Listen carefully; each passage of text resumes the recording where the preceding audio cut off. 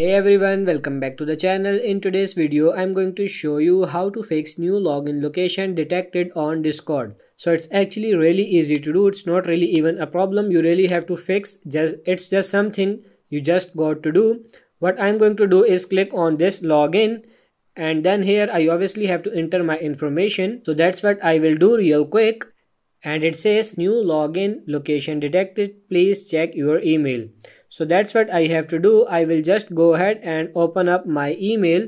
So this is basically what that email will look like, and at the bottom you can actually see verify login. So that's where we want to click on and then open it up, and here it says IP address authorized. So if you follow this link after trying to log in on the desktop or mobile app, please go back and try again. So now we can close that out and simply go back to Discord, and I can hit login again. And there we go, we are now logged in. So that's pretty much it. I hope this video was helpful. If it is, like it and subscribe to the channel. Thank you.